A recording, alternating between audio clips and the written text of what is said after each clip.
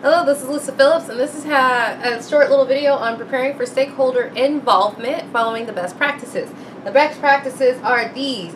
Identify the responsibility and influence is the first one. You can use this doing the RACI matrix, showing who is involved, who is the stakeholder that's responsible for certain requirements, who is the business owner in decision, and the stakeholder who needs to be informed. The RACI matrix, you just fill that in. It's amazing. It's very simple, but it works splendidly. 2, defining the stakeholder involvement requirements, and this is assessing the consequences of not including someone and of including. So, but mostly of who not to involve. So if you're not involving someone, you really need to consider what you might be missing and make sure that that can be alleviated in some other way. Otherwise, you're going to have to take that into account and make sure you get the data or information from them that they can provide.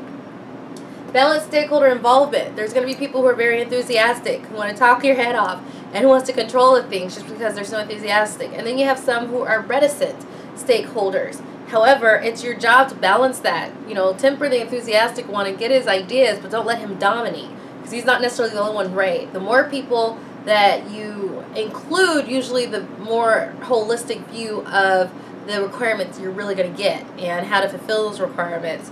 So keep that in mind. So you're going to have to be the moderator who balances all of these different personalities, but with the goal of obtaining a certain requirement for your client.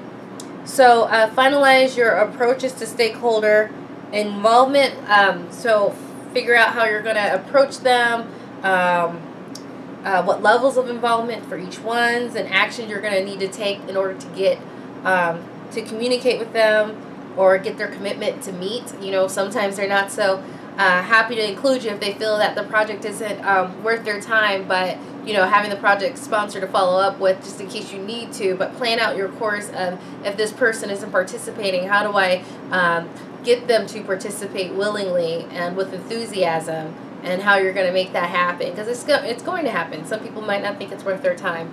And I don't know if you can necessarily convince them that it's worth their time, but someone else can convince them that it's worth their time. And you probably or may not have that authority to assert it, so know who to go to get that authority, especially if you always lay a case out for why you need them and why not having them might have an impact on the project and the scope.